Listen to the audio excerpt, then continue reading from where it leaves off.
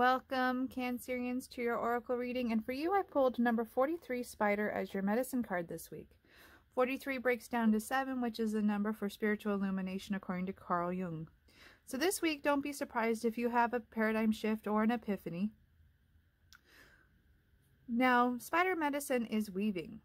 That may not sound as though it applies in your life, but spider medicine is really about creation. Grandmother Spider helped create reality, called the dream weave in the indigenous tradition, with her weaving. So too, you are being asked to consciously create this week. Now this could be as simple as writing a book or creating a piece of art, but really it asks that you be mindful of what you create with your beliefs and ideas.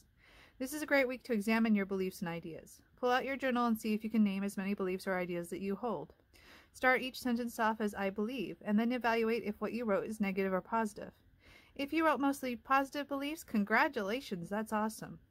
If you wrote mostly negative beliefs, it's time to reframe those. What we focus on, what we believe, is what we create in our reality. If we believe negative things, then the reality we experience will be negative. If you wrote down, I believe no one understands me, rewrite it, I believe I'm very interesting because I am unique. Then if that negative belief comes up again, remind yourself of the reframed belief. This is how you reprogram your subconscious.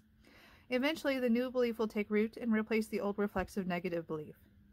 Now, for your mineral companion this week, I pulled pink opal. And pink opal is the stone of, it's a heart chakra stone of tender, loving care for yourself. Naturally, when you are working with beliefs and ideas, it is a bit tender. So treat yourself by lingering in the shower, buying yourself a piece of cake when at the grocery store, or putting on one of your favorite movies. Do little things for yourself this week that you would be for a friend going through a difficult time. For your advice card, I pulled number 4, Beauty Way. 4 is the number of reliability.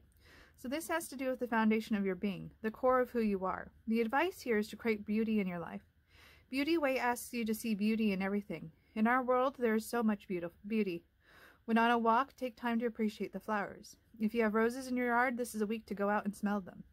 There is beauty in every sunrise and sunset, within a child's smile or a puppy's playfulness.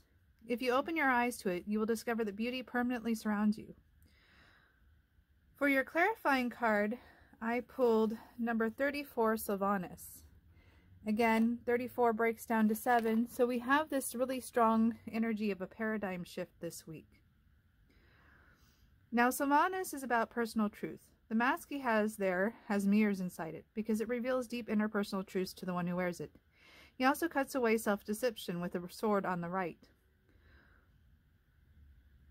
Overall, what I see here is a week of tremendous personal growth as you work towards creating your dream life by performing deep self-analysis.